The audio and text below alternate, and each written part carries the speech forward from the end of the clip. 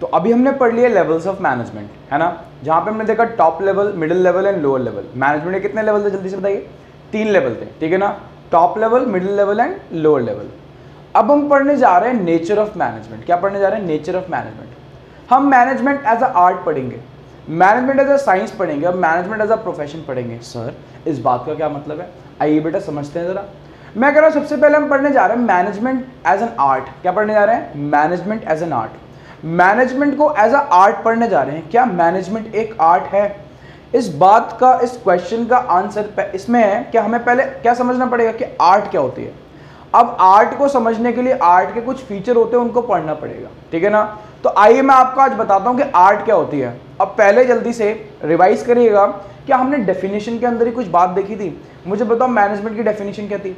Management is an art of getting things done from others effectively and efficiently to attain the desired objective. तो starting में the management is an art, तो ये बात तो हमें पहले से पता है। मैनेजमेंट क्या है? मैनेजमेंट एक आर्ट है। आज मैनेजमेंट आर्ट कैसे है, इसका आंसर आने जा रहा है। बात समझ में आ रही है? तो मैं बोल रहा हूं सबसे पहले हमें समझना पड़ेगा कि आर्ट क्या होती है। आर्ट के 3 फीचर। बोलो बेटा कितने फीचर? 3 फीचर। आइए सबसे पहले फर्स्ट फीचर पढ़ते हैं। फर्स्ट फीचर है प्रेजेंस ऑफ थ्योरेटिकल नॉलेज। तो यानी पहला फीचर है presence of theoretical knowledge. Sir presence of theoretical knowledge, इस बात का क्या मतलब है? आइए बेटा समझते हैं। मैं कह रहा हूं आर्ट के अंदर हमेशा कुछ थ्योरेटिकल नॉलेज प्रेजेंट रहती है, जिसको हमें एक्वायर करना पड़ता है। We need to acquire some theoretical knowledge. That is, मैं कह रहा हूँ म्यूजिक क्या एक आर्ट है? हाँ म्यूजिक एक आर्ट है। कैसे सर म्यूजिक आर्ट कैसे है? क्या म्यूजिक के अंदर हमें पढ़ाई करनी पड़ती है? हाँ बेटा म्यूजिक के अंदर भी पढ़ाई करनी पड़ती है। सर पेंटिंग भी एक आर्ट है। हाँ बेटा उसके अंदर भी कुछ थ्योरेटिकल नॉलेज जो आपको एक्वायर करनी पड़ती है। आप मेरी बात समझिए, मैं कह रहा हूँ आर्ट क्या है? आर्ट का पहला फीचर है presence of theoretical knowledge. Presence of theoretical knowledge का मतलब कि कोई भी चीज़ जो आर्ट होगी उसके अंदर कुछ ना कुछ थ्योरेटिकल नॉलेज प्रेजेंट है, जिसको हमें एक्वायर करना पड़ेगा। So there is some presence of theoretical knowledge which need to be acquired. समझ में आ गई बात? तो मैं कह रहा हूँ पहला फीचर क्या है? पहला फीचर है there is some presence of theoretical knowledge, ठीक है ना। अब जरा सेकंड फीचर की बात करते हैं। सेकंड फीचर है पर्सनलाइज्ड एप्लीकेशन। वो जो थ्योरेटिकल नॉलेज प्रेजेंट थी उसको हमने एक्वायर कर लिया।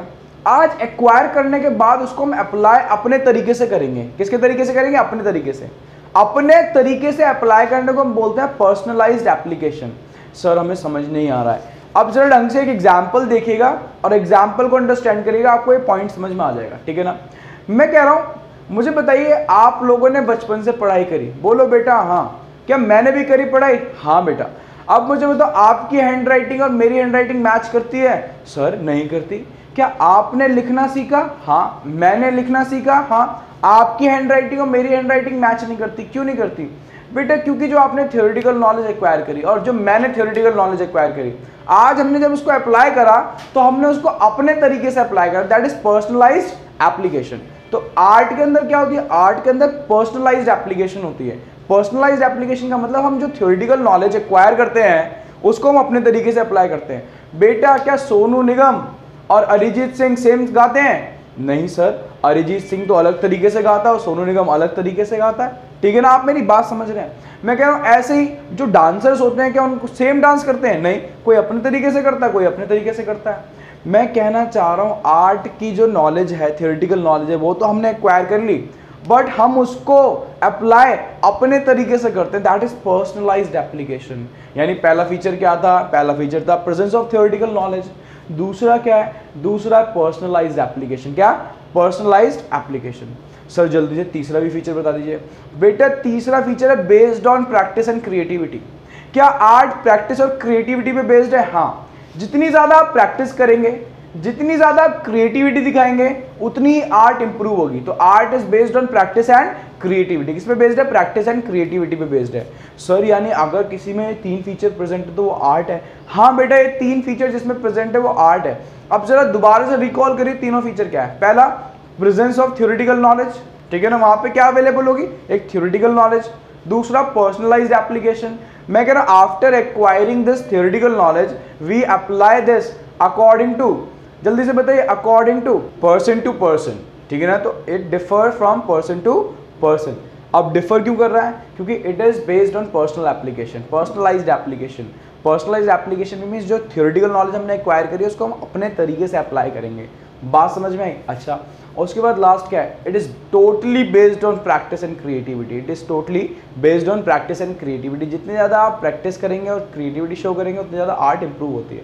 यानी 3 फीचर जल्दी से। तो पहला, presence of theoretical knowledge, personalised application based on practice and creativity. आज हमें चेक करना है क्या ये तीनों फीचर मैनेजमेंट के अंदर प्रेजेंट है। मैं कह रहा हूँ मान लीजिए अगर ये मैनेजमेंट के अंदर प्रेजेंट हुए तो क्या मैनेजमेंट एक आर्ट हो जाएगी? हाँ बेटा, मैनेजमेंट भी क्या हो जाएगी? मैनेजमेंट एक आर्ट हो जाएगी। आइए जरा चेक करते हैं। पहला फीचर बताओ क्या है? पहला फीचर है प्रेजेंस ऑफ थ्योरेटिकल नॉलेज। क्या है? Presence of theoretical knowledge. Sir, presence of theoretical knowledge management में कैसे एप्लीकेबल है? बेटा, क्या आप मैनेजमेंट नहीं पढ़ रहे? आपकी जो बुक है वो किसके ऊपर बेस्ड है? वो टोटली मैनेजमेंट के ऊपर बेस्ड है। सर, क्या मैनेजमेंट में कुछ प्रिंसिपल्स, थ्योरीज वगैरह हैं? हाँ बेटा, अभी नेक्स्ट चैप्टर आने जा रहा है, ठीक है ना, प्रिंसिपल्स ऑफ मैनेजमेंट।